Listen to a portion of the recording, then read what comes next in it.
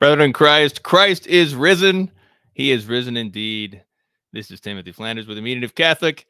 Jesus is King. Welcome to Pope Benedict Vindicates the Trads. This is a series about trads for trads, discussing the life and teachings of Joseph Cardinal Ratzinger, a.k.a. Pope Benedict, and how his life and his teachings vindicate the traditional movement as it is understood in the modern period post-Vatican II. Today's topic, Cardinal Ratzinger vindicates the SSPX.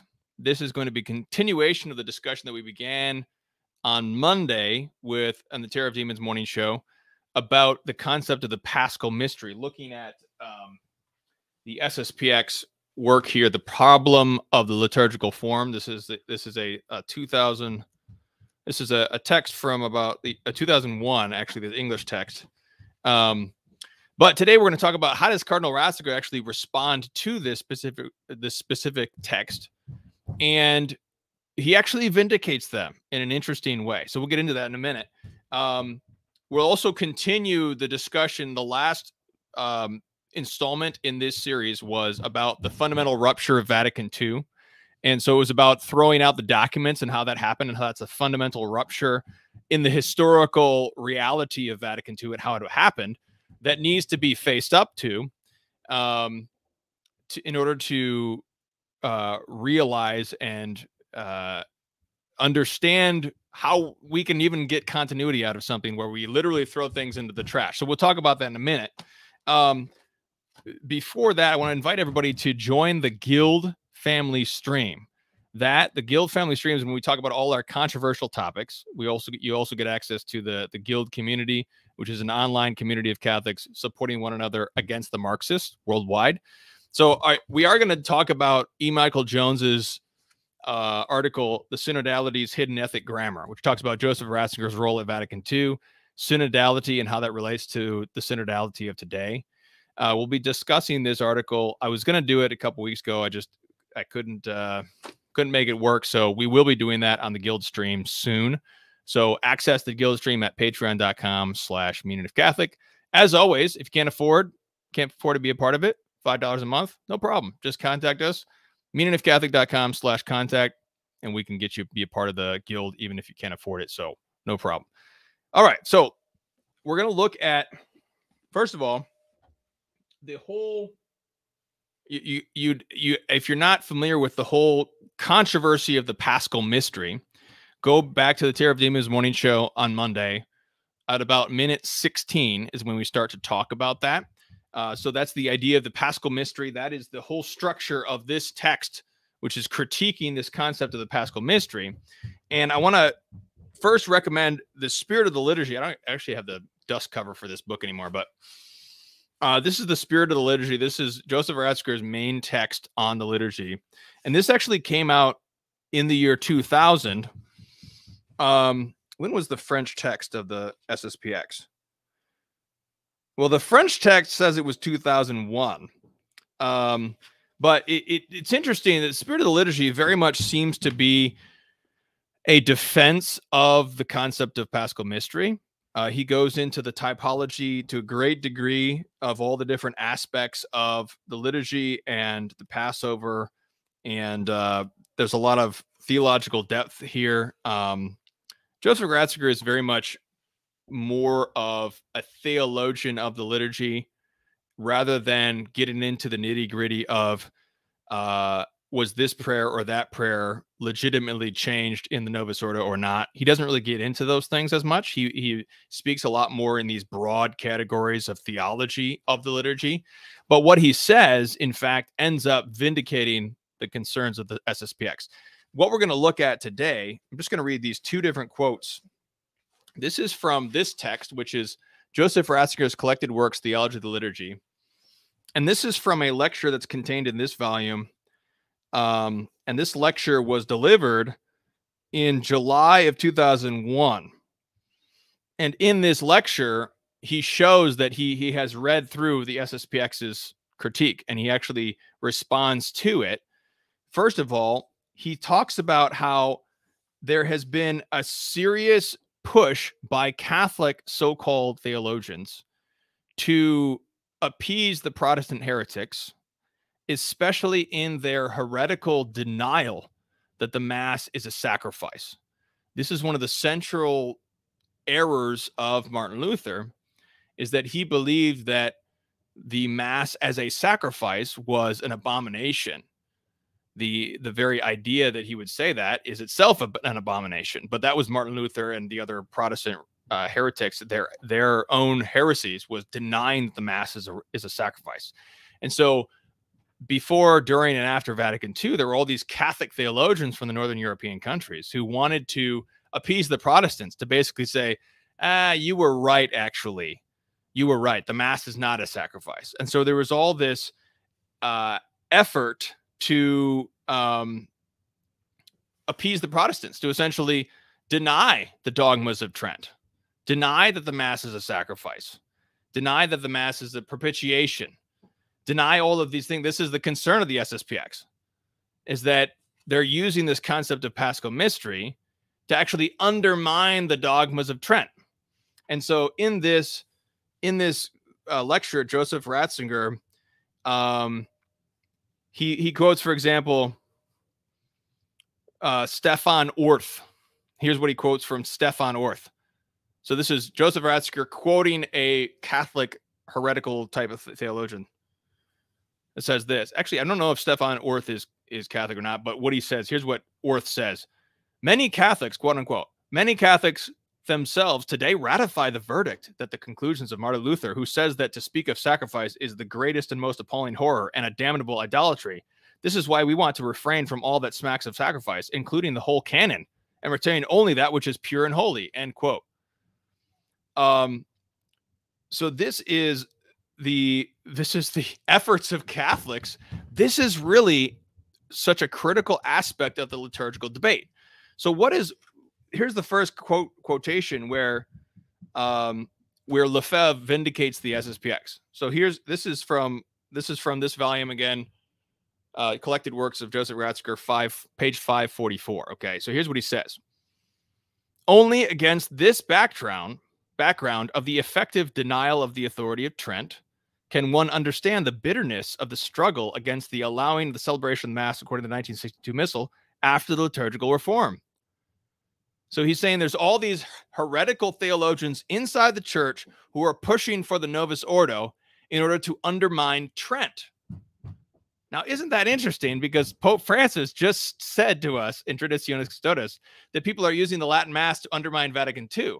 Well, Joseph Ratzinger is actually saying something that's sort of opposite. He's saying people are using the Novus Ordo to undermine the Council of Trent. Wow.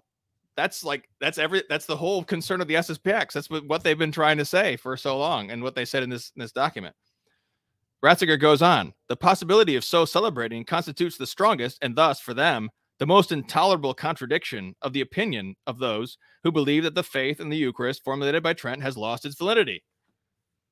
So Ratzinger is saying there's all these heretics in the church who want to abolish the Latin Mass, not so much because they hate the Latin Mass, but because they hate the dogmas of Trent.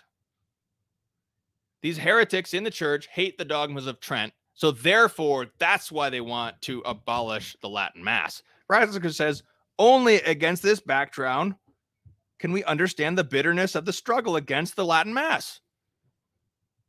So Ratzinger thinks the whole reason everybody hates the Latin Mass is because they're heretics. They don't like they deny Trent.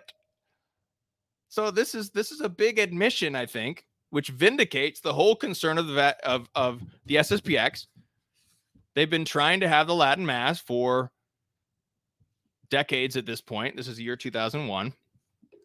And Ratzinger says, well, it's because these are these heretics who hate the dogmas of Trent. That's why they hate the Latin Mass. And so it is today. That's the way it is to this day. Andrea Grillo and the other heretics who out there who have a definition of the liturgy which is at odds with the Council of Trent, they want to undermine the Latin Mass, and so they have done so again with Traditionis Custodes. So Light ZZ10 says hello, welcome. Hey, let's continue. Now look at what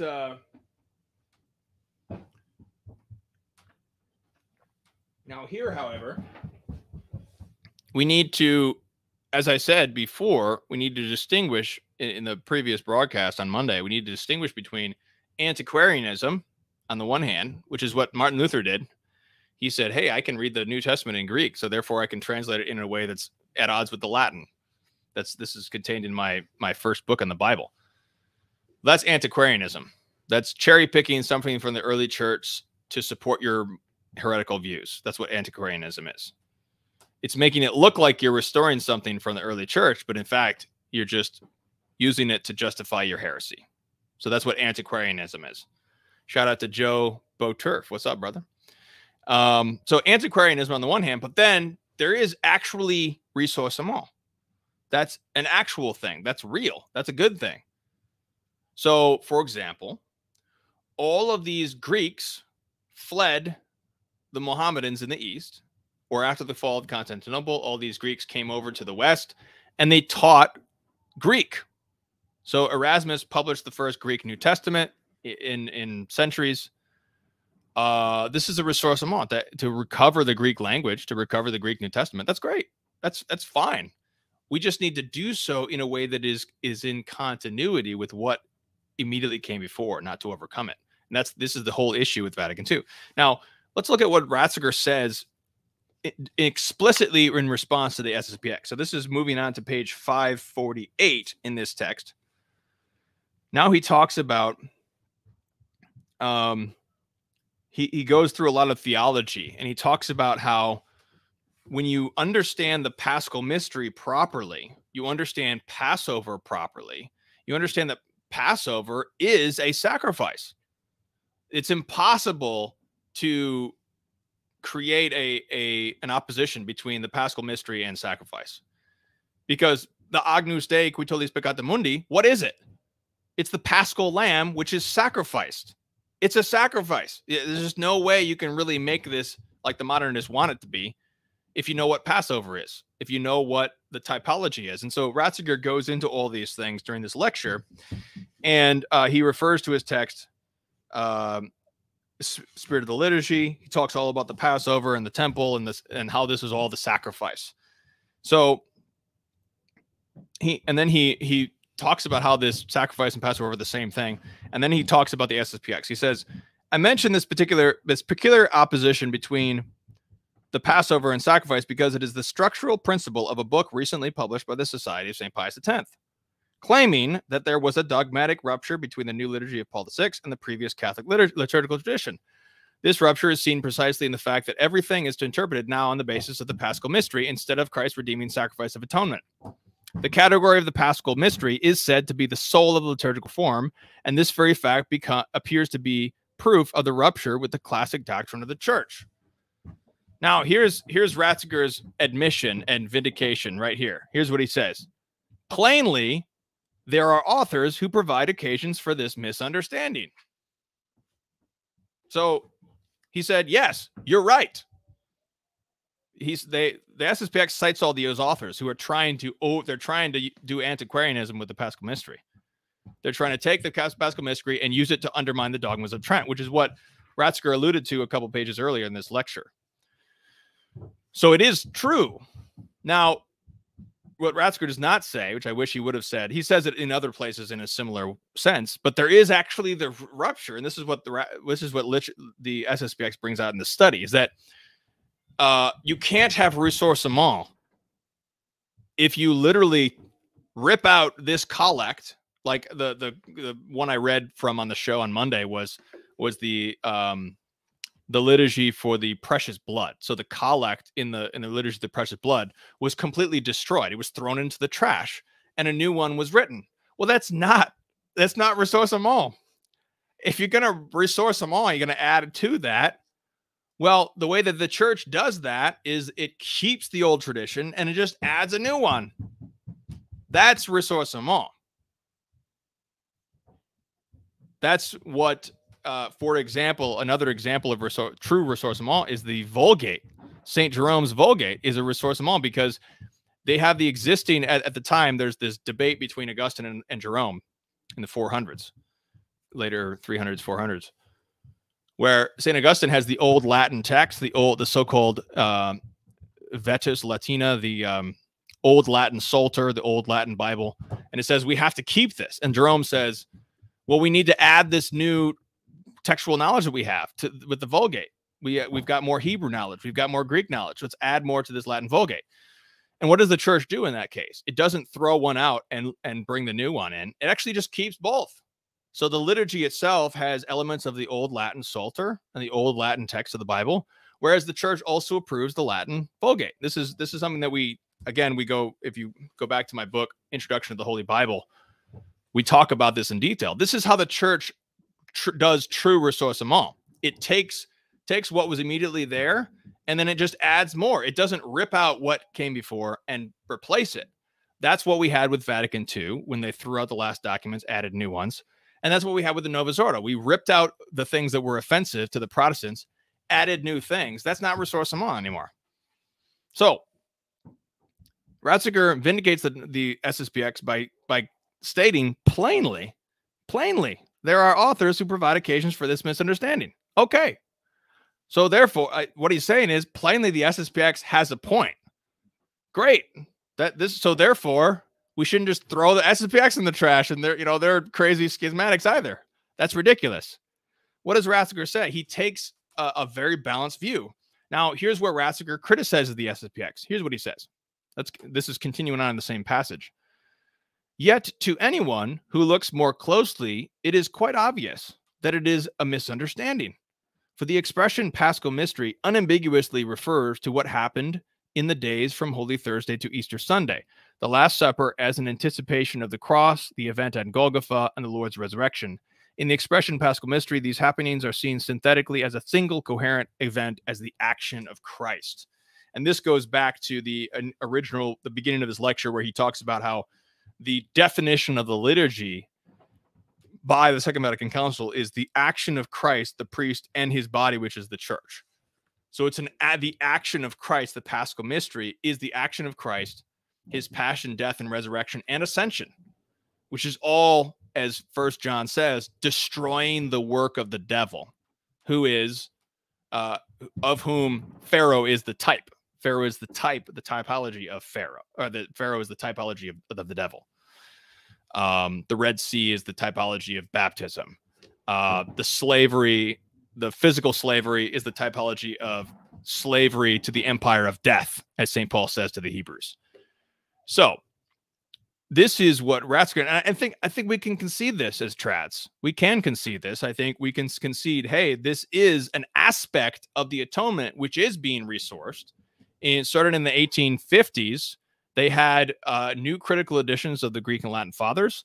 They're still publishing the Patrologia Graecae and the Patrologia Latina. There's also the Patrologia Orientalis. That's actually all of the Syriac. The Syriac in particular is one of the biggest traditions that has not been mined. Syriac, also Ethiopic, Armenian, Coptic, etc. Those are still being published. So we're restoring a lot of this patristic knowledge, and that's a good thing. That's what St. Thomas Aquinas did. He took more patristic knowledge that they had. They had more Aristotle than they did before. So the bottom line is there needs to be ressourcement, not antiquarianism. And I think that's where the SSPX critique is a little bit weak, is it doesn't make that proper distinction. But nevertheless, it is making this important point, and Ratzinger admits that. So that's all we have today. I got one question here from Yaya97. Can I attend an SSPX chapel? Yes, you may.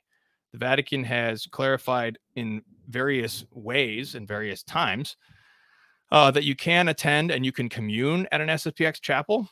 There's actually I have a video with all the sources for that, but yes, you can. The SSPX is Catholic, but they are in a canonically irregular situation. But you can hear Mass at an SSPX chapel. You can commune. You can tithe even, they say. So even according to the Vatican officials, you can do this. So once again, we'll be talking about E. Michael Jones's article as soon as I can, probably week after next. Next week, I have to go to Chicago for the Mass of the Ages episode 2 premiere. So I'm thinking it'll probably be week after next, we'll actually have that guild stream. But that guild stream is coming. Again, if you want to join the guild, patreon.com/meaningofcatholic. And then we'll be talking about the Fellowship of St. Anthony tonight, which is one of our groups within the guild. And we've been really blessed by that group and thankful for what God has been doing among us in that. So we'll be sharing about that tonight. So stay tuned for that. For now, let's pray I'm going to be praying some Eastern prayers. This will be the Eastern prayers for Pascha, for Paschal Tide. Let's pray. In the name of the Father, Son, and Holy Spirit. Amen. In the name of the Father, Son, and Holy Spirit. Amen. In the name of the Father, Son, and Holy Spirit. Amen.